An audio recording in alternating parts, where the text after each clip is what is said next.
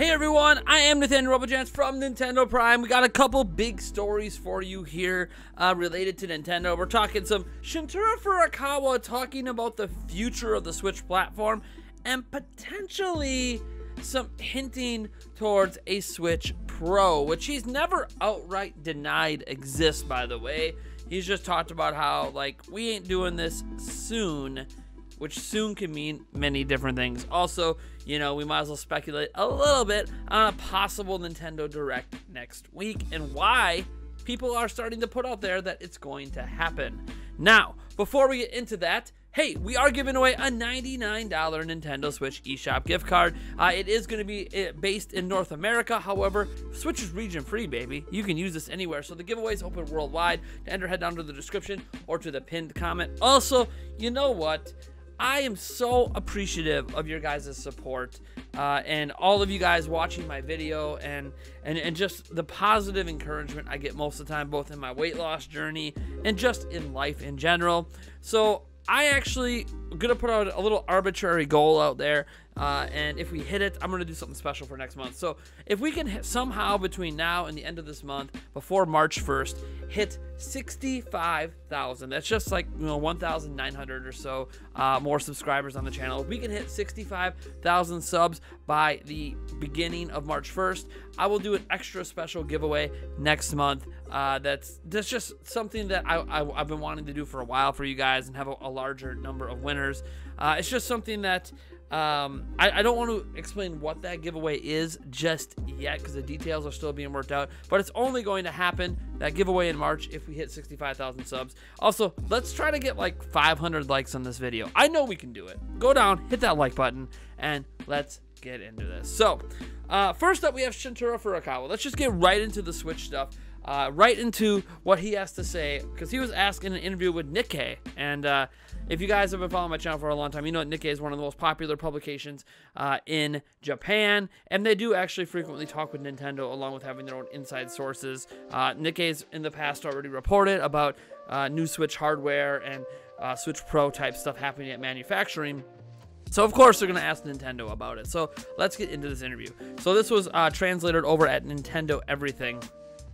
Great little website. I actually, full disclosure, used to work for them a little bit back in the day. So, here's the interview.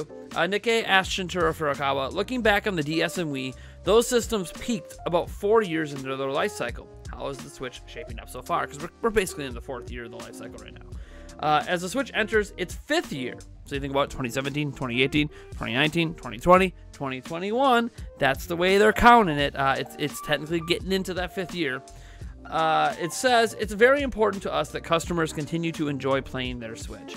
This includes the Switch owners who bought the console at launch, all the way through to those who bought it with recent releases like Animal Crossing. I wish you would have mentioned Mario, but it is what it is. It's about providing new gameplay experiences for all Switch owners.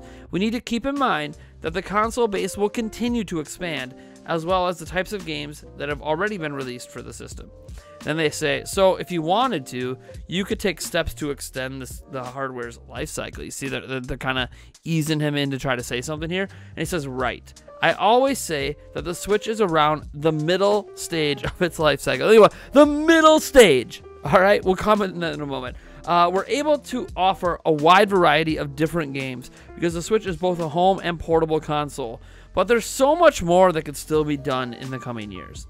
And then they say, do you develop consoles with a target time period in mind? So, you know, Nintendo has traditionally released systems every 4, 5, 6, usually 5 or 6 years, 6 being the max, then they release a new system. So there has been some consistency to this. Shuntaro Furukawa says, we never consider when to release consoles, but we're always doing technical and market research. Our hardware and software teams work in the same building. Constantly communicating and thinking of new ways to have fun. Even when developing one specific piece of hardware, there are so many hurdles to jump through over several years that the reality of it is we never really stop. In the end, the thing that makes an idea a reality is whether we could offer a new experience or not. So what's interesting here is considering that, one, he says the Switch is like just, you know, entering like its midway point, entering 5 years. That means while they're not considering a timetable for when like the replacement system is going to come, when you think that they consider the Switches at its midway point, that figure, they think it's got like another 4 years. 2025. I mean, Nintendo's not really planning to replace Switch for 4 years. We're looking at 2024, 2025, which is way further out than many of us were thinking for a possible successor to Switch. How the hell is Nintendo going to make it that far with tech from 2015? The answer is, they're not. As Shuntaro Furukawa explained, they never stop working on new hardware. Never. A new system comes out, they're already working on what's next, which is probably where a lot of the rumors and speculation end up coming from, because we've had rumors about the Switch Pro dating back to before the Switch even came out. So obviously they were working on new tech. We know about this supposed 10-year contract, which could coincide with how long the Switch is on the market. Hey, Switch is on the market for as long as that contract exists with Nvidia. But also, Nvidia's got some really cool tech out there that Nintendo's not using yet. They got way better mobile chips, way better technology they could release. Obviously DLSS 2.0. We've talked all about this stuff in the past, what the Switch Pro could be versus what it probably will be versus what we hope it will be, right? Like, it's very interesting, but what I find more fascinating is that Nintendo has all of these contracts in place. Contracts with IGZO displays, factually, publicly stated contract with IGZO display, despite not having a single IGZO display in any of the current Switch offerings. Building a new factory with Sharp, a company that happens to work with IGZO displays. Like, Nintendo is constantly doing things that suggest there is new hardware on the horizon. But then they're also saying, hey, look, the current Switch is selling so well, we don't want to slip up and say anything that's going to make people go, maybe I shouldn't buy that Mario Red Switch right now. Maybe I should wait.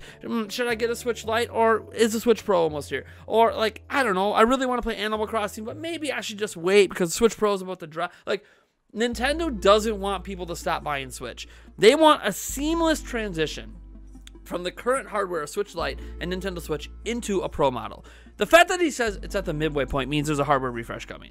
No system has ever lasted that long without a refresh. Even the PlayStation 2 ended up with a slim model. There is no, now you can say, well, the slim model is the Lite, right? But let's just be realistic. All right, we live in a world where if hardware like platforms are going to exist for the longest period a hardware platform has ever been fully relevant for, then there's going to be a major change, usually around the midway point of that system. And that major change is often a big leap forward. Take Game Boy. Yeah, we got the Game Boy Pocket, but what really extended the life of Game Boy was when Game Boy Color came out. Think about it with Game Boy Advance. What really extended the life of the Game Boy Advance? Game Boy Advance SP, backlit screen, clamshell design, right? What really helped the 3DS? You know, 3DS was doing all right, but what really exploded it? When the new Nintendo 3DS XL came out, a more powerful piece of hardware. So what I'm trying to say here is there's a history here. There's a history here. Obviously, we could look at PlayStation 4 and Xbox One and what they did at their mid-gen refreshes, and they were only on the market for a standard console cycle, and they still did those mid-gen refreshes. Nintendo's looking to be on the market for longer than a standard console cycle. They're looking at 8 to 10 years. So if you're going to consider 8 to 10 years on the market, you're not going to keep doing that with your flagship Switch, still relying on technology from 2015, when you're looking at possibly not releasing a new platform until a decade later. There's going to be a revision. There's going to be a refresh. There's going to be something in there that's beyond just a smaller, sleeker package like the Switch Lite. And obviously, that's the Switch Pro. And I think more than ever, with this statement from Furukawa, reigniting the fact that Nintendo thinks the Switch is nowhere near done, that there's going to be a new model coming out, and Nintendo's not going to mention that new model Switch, that Switch Pro, until maybe even a month before release. Now, why? Because they don't want to stop the Switch's momentum for everyone to wait for that Pro model. They don't want to talk about it now, have it not come out until winter, and everyone just stops buying Switches waiting for that. They know what happens in the marketplace when new technology is announced. People stop buying the current, waiting for the new. Example, new iPhone gets announced. Guess what happens to iPhone sales the moment a new iPhone is announced? Why do you think they wait till like the latest possible moment to talk about a new iPhone? Why do you think Samsung waits for the latest possible moment to talk about the new Note or the new Galaxy phone? Because they know what happens to sales of the current the moment that happens. People are going to stop buying the current and just put on their waiting game for the new one. So here's the thing. I think Switch Pro is coming this year. I think it's actually going to end up launching this holiday. I wanted it to launch this summer. But more and more, I think Nintendo's going to ride out the Switch as it is until winter. And they're going to use the holiday period as a new hardware launch. And they're going to try to bank up. Like, I actually think Switch Pro is in mass manufacturing right now. I think they have at least one of their Switch manufacturing lines dedicated to making Switch Pros right now. They are preparing for a winter launch. There has been rumors about it, reports about it from the manufacturing line that they've already been doing this since late last year. And yeah, they're not going to forget to make the current Switch. So they're making the current Switch to meet demand, but they're going to be pumping out that new hardware, I think, by the end of this year. So I expect them to announce something in September or October to release in November. And they're going to launch it alongside something. Whether it's a new Pokemon game, whether it's Breath of the Wild 2 as an end-of-year capper for them, I don't know, but they're going to launch it beside some sort of major game. And it would be really, really neat to see it launch beside Breath of the Wild 2. And it's funny that I was referencing this because I think there's going to be a Nintendo Direct soon. Now, personally, I'm not banking on one till next month, but some people are pointing to the February 21st date, because February 21st, 1985, all right, that was the release of The Legend of Zelda on the Famicom out in Japan, right? That is when the world was introduced to Link, Zelda, Ganon, all that jazz, right? That is the big 35th anniversary of Zelda. Well, here's the thing.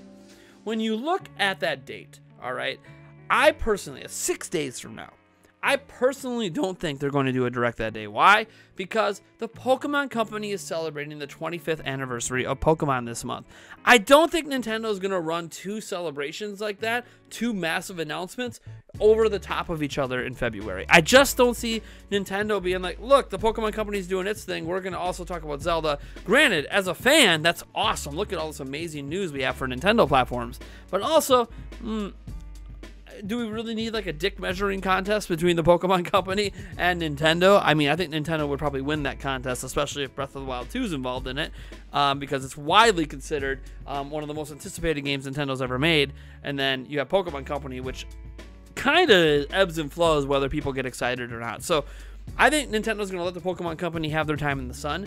But I do think early March, first week or second week of March, Nintendo's going to drop a Zelda 35th anniversary Direct. I think they're even going to call it a Direct. And I guess maybe to make us feel like Directs aren't dead yet. I don't know. And I don't know what they're going to announce. I presume we're going to see footage of Breath of the Wild 2. I don't know that it's coming this year. My prediction is it comes this holiday as a major holiday game. But I think that Breath of the Wild 2 is going to be shown. Beyond that, I don't know what they're going to do.